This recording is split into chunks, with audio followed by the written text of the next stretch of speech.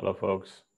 If you have a SanDisk Clip Jam that either won't turn on or that freezes or stops responding to button inputs, what you do is you hold down the back button and the power button at the same time for about 10 seconds or so, and then it'll shut down or restart. That will solve your problem. Excellent. Yeah, this morning I went out for a run, and while it kept playing, it did not respond to any key input. Thought I had to pay another 50 bucks for the next one, but nope, it's all working good now. Have a good one. Bye-bye.